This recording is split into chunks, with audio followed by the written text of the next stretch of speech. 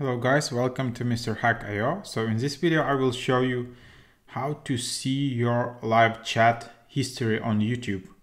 So to do that, I would recommend to do that on desktop, laptop, and just by going to YouTube.com website. I didn't find how to do this on YouTube mobile app, so this is probably the only way to do it. You just go to YouTube home, log into your account, and then go to history tab, and here you will see all the options with watch history, search history, comments history, and live chat history. So if you participated in any live chat streams and you left some live chat messages, all of them will appear here and you will able to see the whole live chat history.